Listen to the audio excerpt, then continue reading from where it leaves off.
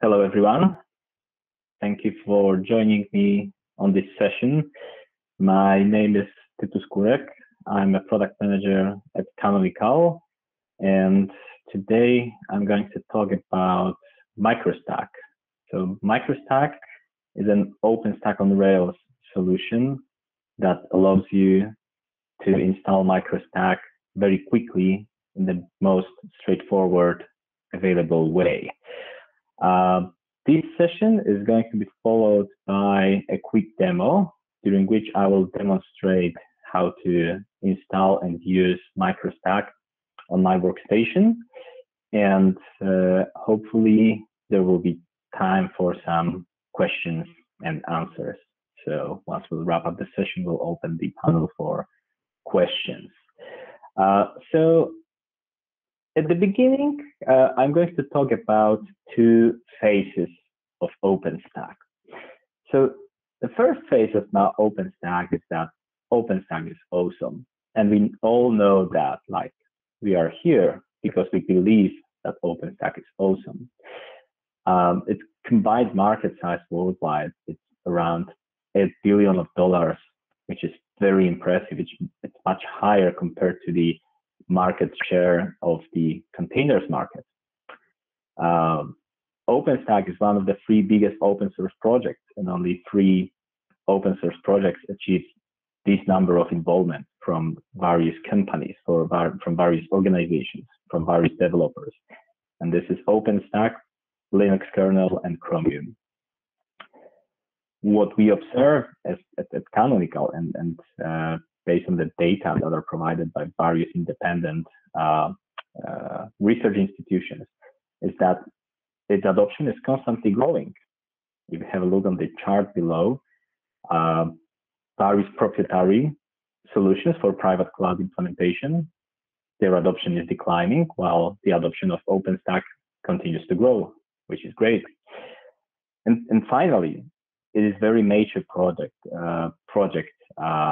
This year, OpenStack has been celebrating its 10 years anniversary. It's been available for 10 years. It's being supported by various companies and independent organizations. It achieved a level when it is really mature. And its directions moving forward are going to focus on providing even more stability. So OpenStack is awesome, and we all know about that. But unfortunately, OpenStack has its second phase. And this is that it is complex and huge. It is a giant beast. If you have a look at the number of services that are currently available there for OpenStack, there are 32 services plus a number of supporting tools. Obviously, you don't need all of them, right? But if you're about to run OpenStack in a data center, in a production environment, you're still probably going to struggle with at least 10 of those primary services, right? Now, each of those services using a number of configuration files. Each configuration file consists of a number of parameters. So how are you going to absorb all of that knowledge? Will you be able to configure OpenStack to your desired ultimate state manually? Of course, no. And it is a known fact that OpenStack deployments used to be painful. And thus, there are various commercial OpenStack distributions available around, which help you to at least abstract this complexity during the deployment phase so that you don't have to bother about all of the services, all of the processes running, all of the configuration files, every single line in a configuration file. But this is just one portion of the problem. The other problem is that OpenStack operations used to be even more painful. The successful deployment of a cloud is usually just the beginning of the journey. The entire cloud has to be operated effectively post-deployment. So OpenStack operations used to be even more painful. And finally, back to this point that it is a huge beast, a typical production deployment consists of at least 12 nodes. So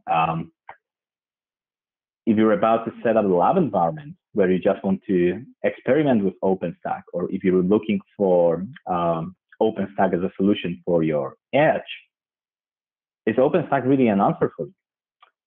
Because with all of these overheads, it may turn out that you actually won't be able to successfully use it either on your workstation or in your development environment or on your edge.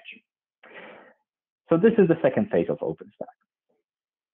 But what if you don't need all of this complexity? What if you just need OpenStack? What if you need basic OpenStack services? You don't need all of those container, bare metal, shared file system services, just the basic goodness of OpenStack, which is typically Keystone, Glance, Nova, Neutron, and Cinder. What if you don't really care about various extensions, about various configuration options in its configuration files? What if you can just go with the default ones? And finally, what if you don't need this cluster consisting of 12 nodes, and all you need is just a lightweight OpenStack on Rails solution? Well, if you're looking for something like that, then I hope I have an answer for you.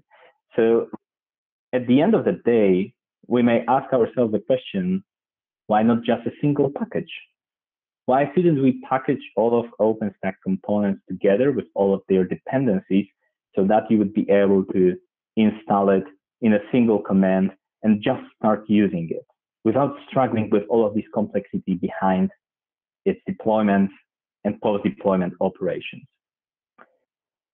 So if you're looking for a solution like that, then I hope I have an answer for you. And this answer is MicroStack.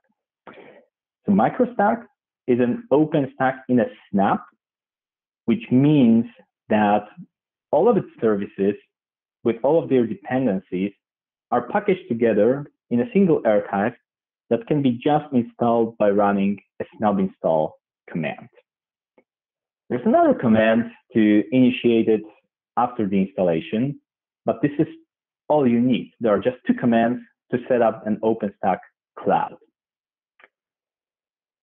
If I'm going to present all of that during my demo part of this presentation, but if you would be looking to try OpenStack on your workstation, then I would encourage you to visit the following websites: microstack.run or ubuntu.com/openstack/install, where you will find detailed information about how to install MicroStack in just these two steps.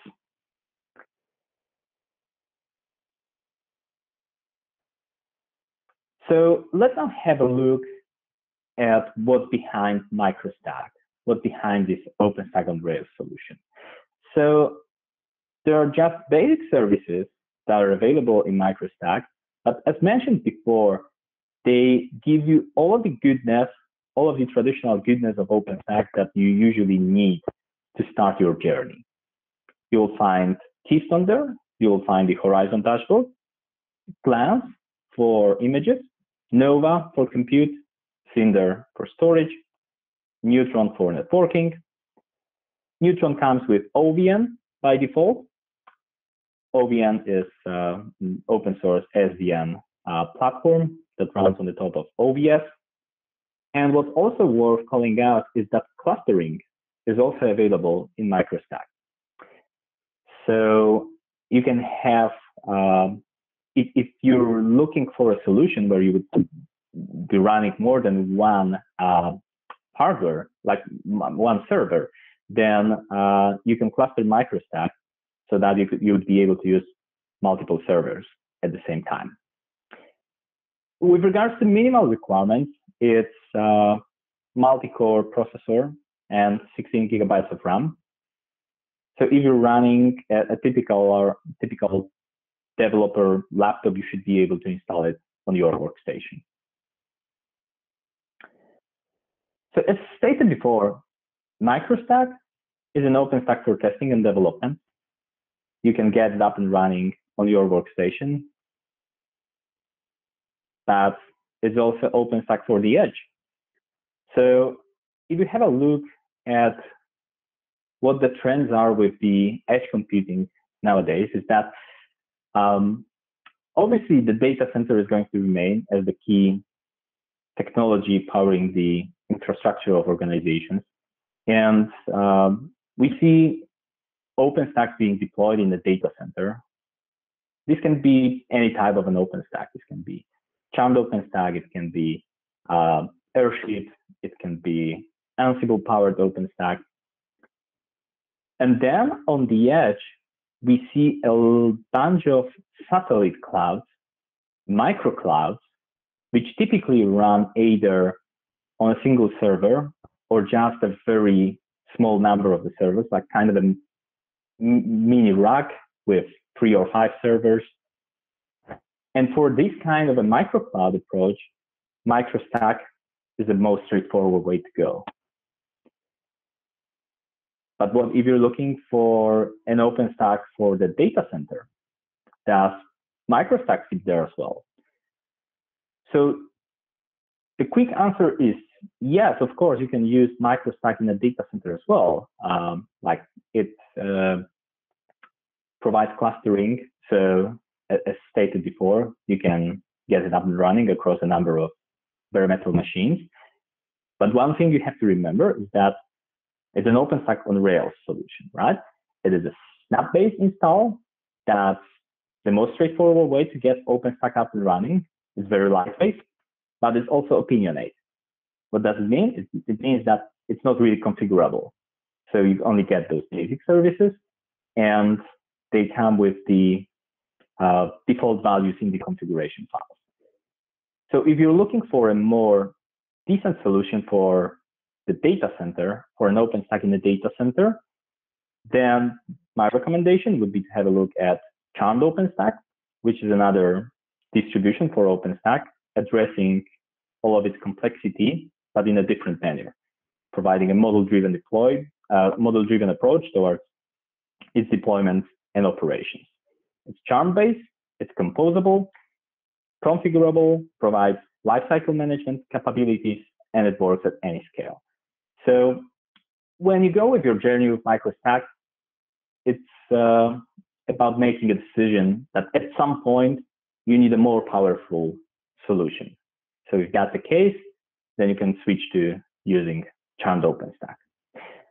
But let's get back to MicroStack and also analyze its differences between MicroStack and solutions like DevStack or PackStack that also provide this kind of an OpenStack on Rails solution. So if you have a look at the differences listed here, the main benefit of MicroStack is that all services are available in a single package, which is not the case with either DevStack or PackStack. It is a zero-ops OpenStack because snaps receive automatic updates. There is a commercial support available from Canonical for MicroStack, while DevStack and PackStack are just a kind of a development and testing solutions. It provides the most straightforward deployment with a single command to install it and just another command to initiate it, which is again not the case with DevStack or PackStack. And obviously the disadvantage of MicroStack compared to DevStack or PackStack is that it's not configurable. So again, it's an opinionated, snap-based OpenStack on Rails solution coming with basic set of services and default values in the configuration files. And now I'm going to move to the demo part of this presentation. So I'm going to switch to my terminal window where I have MicroStack already installed because all of this process takes up to 20 minutes. So I ran this command before. We start with MicroStack installation using some flags. Then it's just a matter of how quickly can it be downloaded on your local network. And then you run the MicroStack init command that takes care of the initial services configuration. And while it's complete, we can start interacting with MicroStack using the standard OpenStack client. So I can run something like OpenStack catalog list to display all of the services that are running here and start interacting with all of those APIs. I can also go to the web GUI.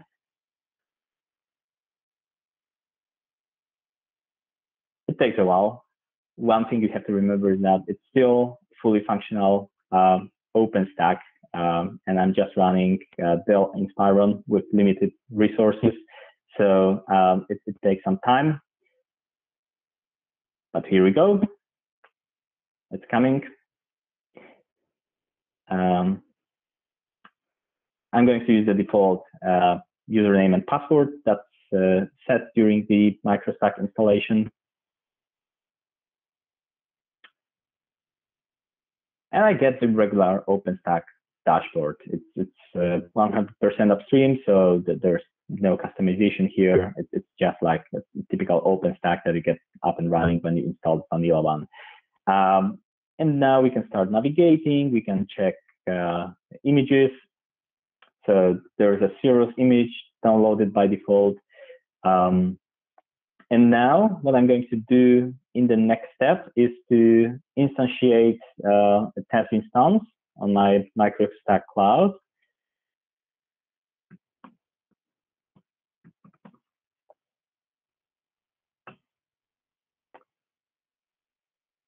So obviously I can use,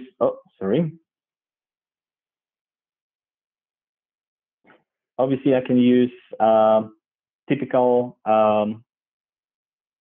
OpenStack client commands as well as server create, but there's just a shorter command available with MicroStack that you can use to spin up your test instance. We can move to the instances in the GUI to see whether it's coming.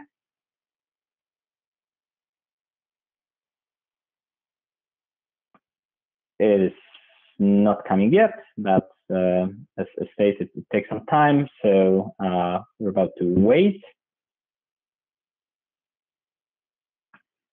Try to refresh.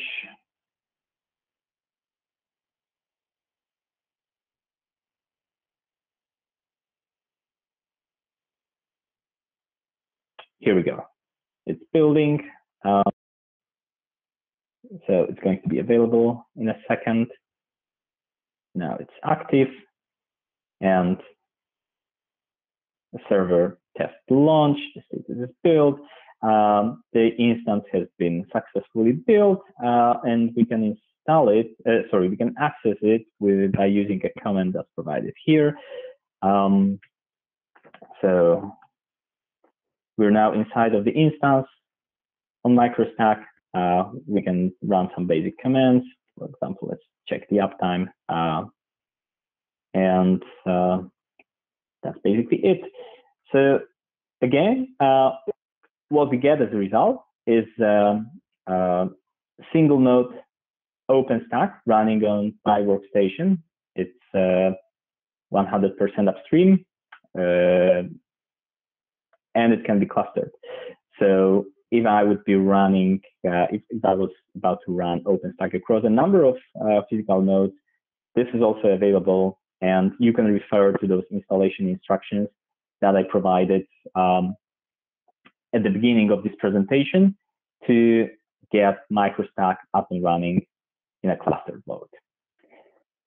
So that's basically it as for the demo and as for this presentation. I hope you enjoyed it. I would encourage you to give MicroStack a shot. It's really just 20 minutes to get it up and running on your workstation. One thing that's worth calling out is that if you install it and you just want to remove it because it's consuming some resources on your side, there's only single command to again uninstall it from your workstation. So that's all with regards to the presentation and the demo. That's I will be glad to answer any questions that you may have. Thank you very much.